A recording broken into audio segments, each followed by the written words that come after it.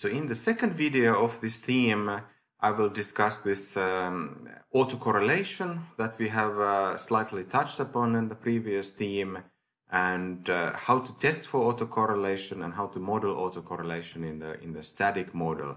But I will also then discuss the connection to the dynamic models. So you can remember perhaps this slide from the previous video, where I introduced the regression model using time series. So remember that by static model, I mean this kind of model where all these y and x variables are observed in the same time period t, and there is not any explicit connection to other time periods. However, there can be implicitly some connections to other time periods through autocorrelated error term epsilon. So if the error term in period t correlates with the error term epsilon in some other time period, so then we have this issue called autocorrelation, which is a violation of one of those Gauss-Markov assumptions. So that's one of the reasons why I want to discuss this case of autocorrelation to complete this discussion of the potential violations of the classic OLS assumptions. But I will also then draw connection to the dynamic models, and by dynamic I refer to models where this regression equation is explicitly having some kind of connections between different time periods. So we can have these different time periods entering the regression equation either by means of the lagged x variables, like in the first equation of the dynamic models, or we can have also the lagged value of the dependent variable y in period t minus 1 as one of the explanatory variables. So when this kind of connections between different time periods are modeled explicitly as a part of the regression equation, I will refer to the dynamic model. So we need an empirical example to discuss the autocorrelation, and I chose this kind of interesting historical example, so-called sunspot theory of business cycle by a classic economist from the 19th century, William Stanley Jevons. So Jevons was interested in the question that what could cause this kind of cyclical behavior of economy, booms and recessions. So this kind of booms and recessions occurred already in the 19th century, and this was a mystery for the classic economic theory, which was kind of supposed to converge to the stable equilibrium. So clearly in mind of Jevons, then there must be some kind of external cause, some kind of external source for this kind of cyclical behavior. And astronomers had already found this kind of sunspot cycle. So then Jevons was trying to explain the business cycle as the source of this kind of cyclical behavior of the solar radiation, which of course in the 19th century could affect the weather. And of course, at that time, the agricultural production would be very, very important sector of the economy. So if there is some kind of cyclical behavior in the weather due to solar activity, which would then affect the agricultural production, that could also then affect the price level and hence also the economy. So interestingly, when I was reading about history of econometrics, then this was actually trying to find some empirical support for this sunspot theory. Jevons was one of the first economists to resort to empirical data and start to use this kind of actually data to support some of this kind of armchair theoretizing. So in that sense, this would be kind of econometrics of 1870s revisited. I should also mention that back then, when Jevons was presenting this sunspot theory, he was totally ridiculed by his colleagues. So that's also one of the reasons why this sunspot theory hasn't really been one of the most famous works of Jevons. So it might sound completely ridiculous, and it already sounded ridiculous at that time. But let's investigate this. So I have taken now for Finland. I have the inflation rate, and I have taken it from the Statistics Finland. I will use the GDP deflator. So how the inflation adjustment is done for the gross domestic product, because for that kind of GDP deflator I can get very long time series starting from 1861 to have a very long time yearly time series of the inflation rate in Finland. And I will try to explain this inflation rate by the international sunspot number by NASA. So for that one, actually, there would be even monthly data, but since for inflation rate it's yearly data, so I will have a yearly time series model. So the model I want to fit is just this kind of single regression model. What differs from the earlier single regression models, it's just that it's both X and Y variable are time series data. And here's just to illustrate you the sunspot cycle, also sunspot data. So as you can see, the sunspot number has this kind of very much cyclical behavior. It's seems to be something like 15-year period. So there are these kind of highs and lows periodically, and seems that the lows are kind of fairly stable, but highs can fluctuate also quite a lot. So this type of the sunspot cycle then Jevons was trying to fit. Of course, when he was doing it in the 19th century, he didn't have so much data available as we have nowadays for the sunspot cycle, and also for the inflation, in fact. And notice also for when I was discussing about the stationarity. So anyway, this cycle seems to be relatively stable. So for example, we cannot see any kind of growth trend or decreasing trend in this sunspot cycle. So it's kind of fluctuating up and down, but there is not such kind of systematic trend over time. So that's important for the use of the static model. So in this slide, I have then just applied the linear regression. So this is the data output, but the same kind of regression we could do equally well in Excel. So I have just used the single regression model to explain inflation by the sunspot number. So here this variable 9 is this sunspot number, and by now you should be, of course, very comfortable to read and interpret this kind of regression results. So we see that the sunspot number has a very tiny but positive coefficient, and if you read t-statistic, p-value, or confidence intervals, we also see that the sunspot number is significant explanatory variable at 5% significance level. So for example, you see that the p-value is 0.017. Of course, we also see that the R-squared statistic is very low, so the sunspot number doesn't explain, it explains less than 4% of the variation in the inflation rate over time in the long run, but still the regression as a whole is also statistically significant.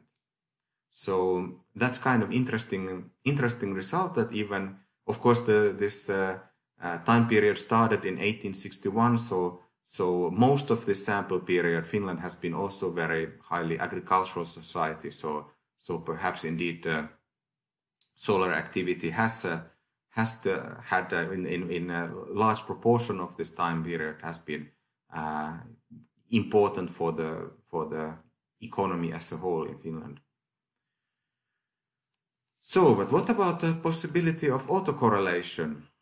So we can model it using now with this tool that I introduced in the previous video, namely this autoregressive process. So now I have just replaced this random variable v by this epsilon. So we can think about this kind of first order autoregressive error term. So this implicitly makes this error terms somewhat dependent on the errors in the previous period. Okay, so I don't discuss now more in details of this AR1 process. You can see the previous video for more details about the AR1 process. And indeed, if we plot the OLS residuals, we will see also that there is some suggestion that perhaps there is some autocorrelation in the residuals. So notice that there are some especially high peaks in these residuals, and interestingly, those high peaks they occurred during the First World War in around during and after the First World War, when Finland became independent in 1917. Then there is the Second World War from 1939 to 1945, and immediately afterwards also. And then you can see around 1975 there was the oil crisis. So at least the biggest peaks, we have quite natural explanation that why there was very high inflation during those times, and perhaps this kind of crisis like the world wars and the oil crisis could be also modeled more explicitly. But perhaps more alarmingly, we see that when there is some kind of positive or negative shock in the residuals, then these residuals tend to stay positive for a long time, or they stay negative for a long time. So we might suspect that there is some autocorrelation there in this based on this picture. So this is kind of like visual inspection of possibility of autocorrelation. But if we want to then test more specifically, then we need to have some kind of model. So we can use similar kind of approach as in the case of heteroskedasticity. So remember that autocorrelation and heteroskedasticity are very closely related. They both relate to the covariance matrix of the error term epsilon. So now in this specific test, we take as the null hypothesis that there's no autocorrelation, and as an alternative hypothesis, we need to have some kind of statement about what kind of autocorrelation there is. And we assume that we can assume that the disturbances are first order autocorrelated. So we have then this AR1 model, and therefore we can start from this static model that we have fitted just before and saving the residuals E. And then in the second step, they then take these residuals and we fit the model where we explain the residual in period T by the residual in previous period, and then therefore the estimated coefficient would be then measure of the autocorrelation. We can also include constant term, but that's not so important. We can also skip it. And then we can just use the usual t-test to test that is this coefficient of this lagged residual in the second step significant or not. Okay, so that's kind of intuitive way of testing if the residuals are autocorrelated according to this AR1 model. And so I have done that just with the OLS regression. Here is the data output, but this could be done equally well in Excel, of course. So I have just taken the OLS residual and I have explained it by the lagged value of OLS residual. So that's the explanatory variable here. I excluded the constant term, and here is what we get as the coefficient. We see that the coefficient is positive, so that would indicate positive autocorrelation in line with this graphical illustration, and we find that the estimated autocorrelation coefficient is 0.717, and it's also significantly different from 0. So this is a simple way of testing, and we find that there is indeed, according to the AR1 model, there is significant autocorrelation present in the regression residuals.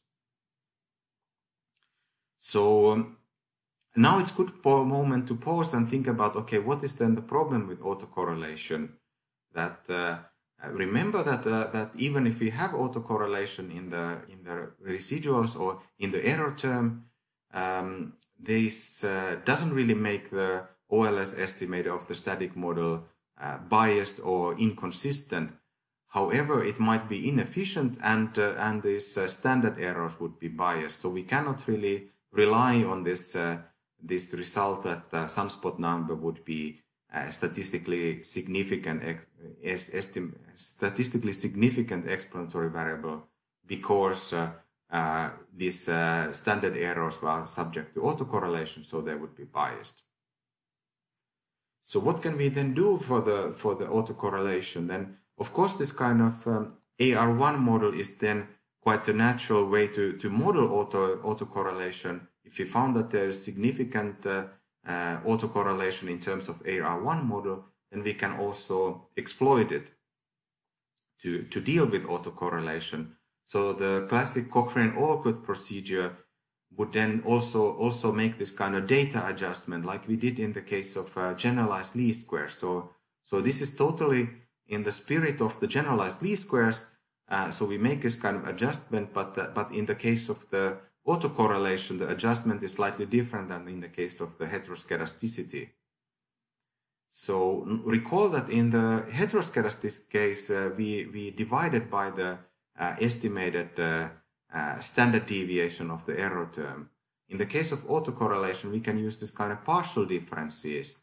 So we have made this kind of, on this slide, I make this kind of data transformation that I will use y-asterisk and x-asterisk, and I will then make this kind of partial difference where I take, for example, for variable y, I take y imperial t, and I subtract the rho times y imperial t minus 1. And same I do for the x variable. So I will eliminate this autocorrelation both in y and x variable. So now here's, of course, one thing that we don't know exactly what is this true rho, but we can then use this estimated rho from the previous state. So we have then estimated autocorrelation coefficient. So we can make this kind of data transformation. And then we can then fit the OLS regression to this data of y-asterisk and x-asterisk, where I have done already this elimination of the autocorrelation. So this is in some sense the similar to the generalized least squares procedure that we did for the heteroscedasticity. So this makes this kind of autocorrelation correction for our data. So we can do it separately in make this correction for this y-asterisk and x-asterisk, and then use OLS regression. But there is also in Stata there is this kind of this specific function. I believe it is this praise function, but it does this kind of Cochrane-Orcutt autoregressive regression. And here is then the result. So it's actually automatically also fitting this autocorrelation coefficient rho.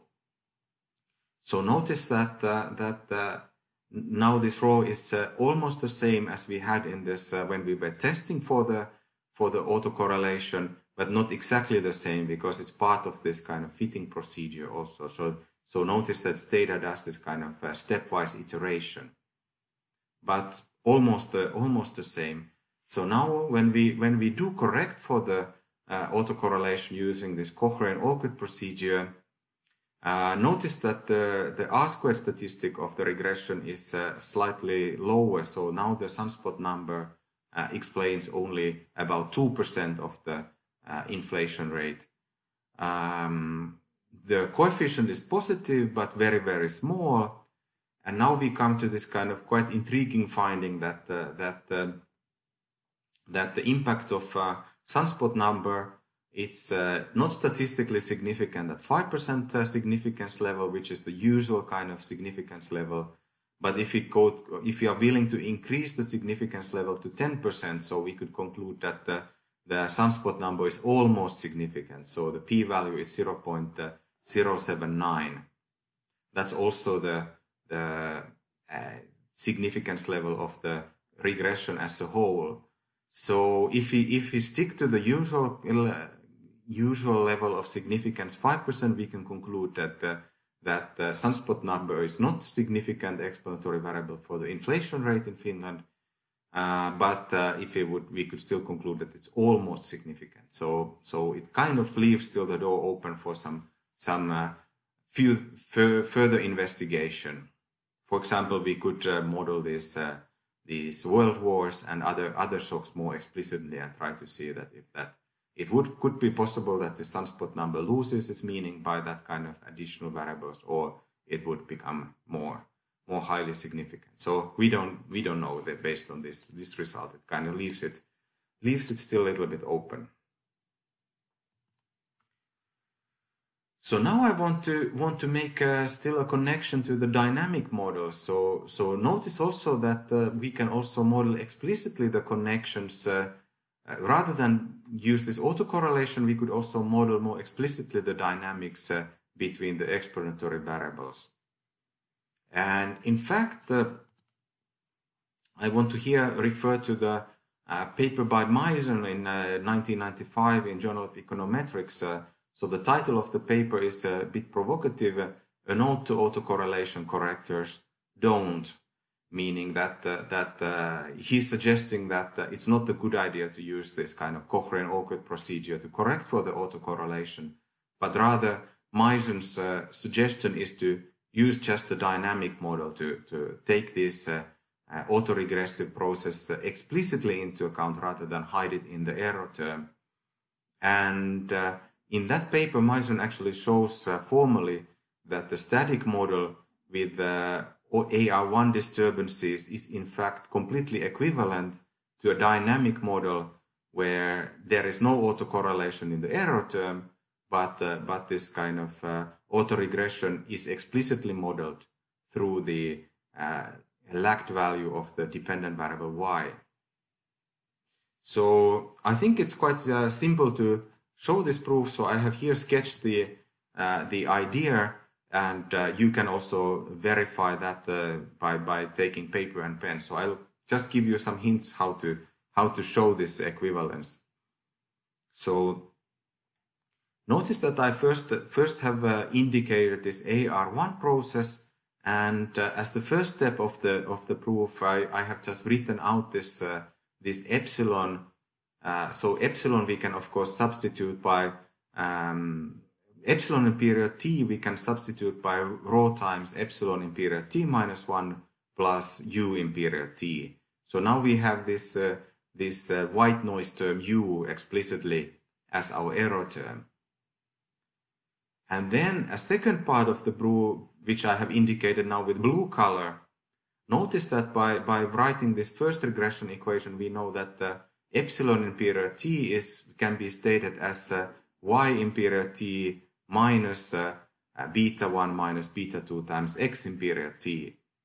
So the same applies also in period t minus 1. So epsilon in period t minus 1 is equal to y in period t minus 1 minus beta 1 minus beta 2 times x in period t minus 1.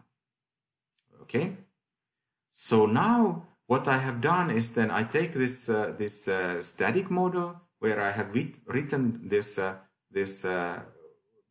red part, this rho times epsilon in period t minus 1 plus u in period t, and now I just substitute this epsilon in period t minus 1 with this blue equation that we developed earlier.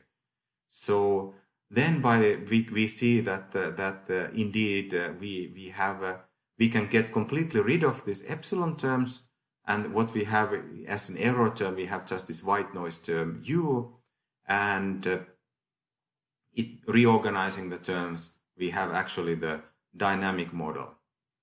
So in that sense, this is actually quite important because if we have some autocorrelation in our error term epsilon, rather than modeling it this autocorrelation through this error term, we can actually introduce these dynamics more explicitly by using this kind of lagged dependent variables and lagged values of the explanatory variable.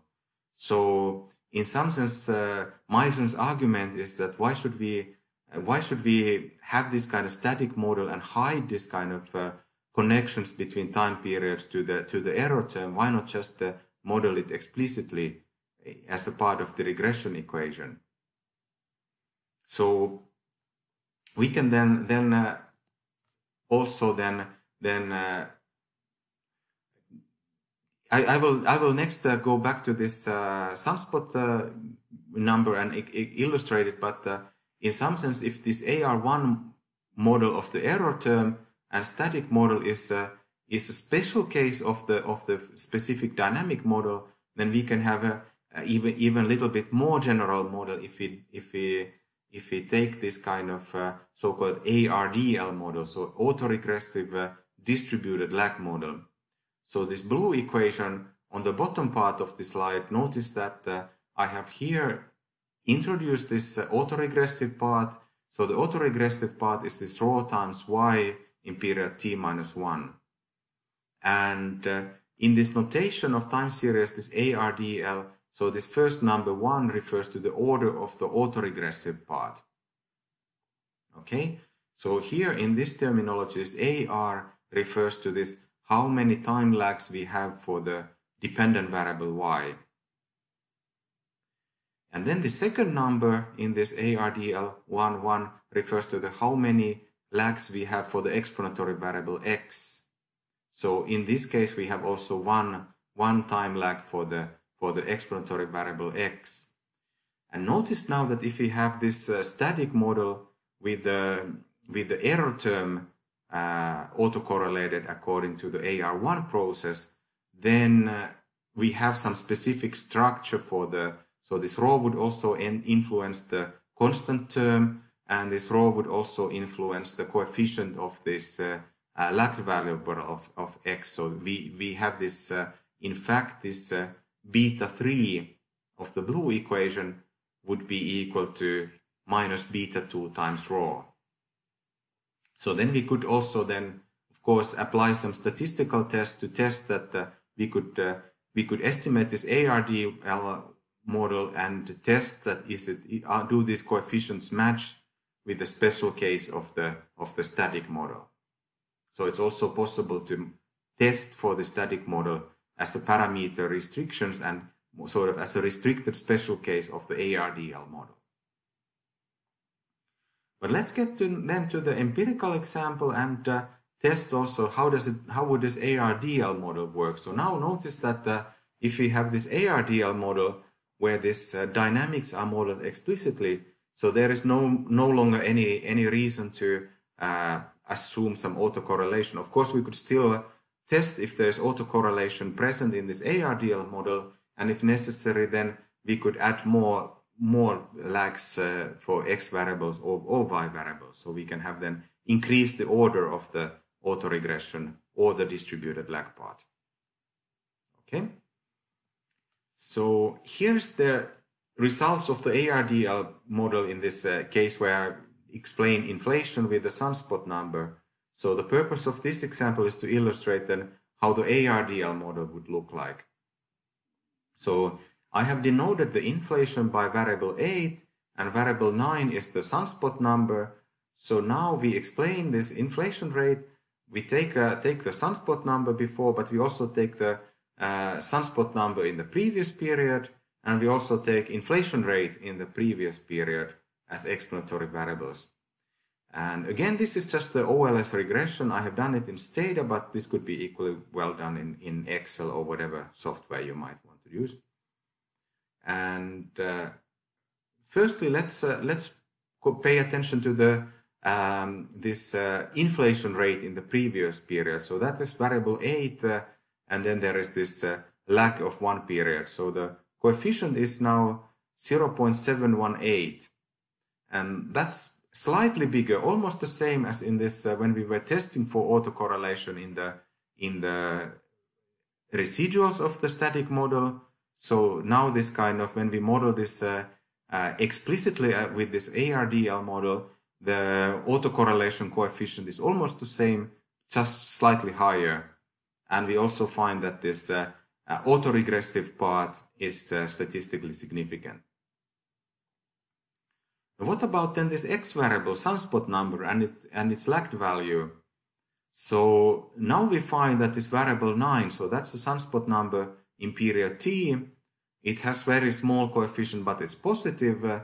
But interestingly, then the lagged value of the sunspot number, so sunspot number in the previous period, which is this variable 9, and with 1 period lag, so that gets a negative coefficient. And both this variable 9 in period t and period t minus 1, they are not significant at 5% significance level, but they would be significant at 10% significance level. So again, we have this kind of intriguing case that we could interpret it as not significant with the conventional statistical significance levels of 5%, but this kind of almost significant result kind of leaves still the room for some speculation. So perhaps if we introduce additional explanatory variables, perhaps model this kind of special circumstances such as world wars or oil crisis explicitly, perhaps the sunspot number would become more significant. Of course, we should also remember that we have a relatively small number of observations. Even though it's quite a long historical time series, it's still only 151 observations. So perhaps also using more, perhaps a panel data of many countries would kind of give more conclusive evidence in favor or against this Jevons theory of sunspot numbers. But that's kind of intriguing that it's almost significance. Actually, when I started to develop this example, I was kind of fairly sure that I could completely kill this Jevons theory, but at this stage we need to leave it to this kind of somewhat inconclusive state. So it depends on the significance level. Again, at the usual significance level, sunspot number is not significant, but it's still almost significant. So I will still continue with the sunspot example in one of the last lessons, but as the next topic, then I will discuss with you the unit root econometrics. So we will go to this kind of stochastic trends and situations where the variables are not stationary. So that's also an important topic in time series econometrics. Thanks, and see you on the next video.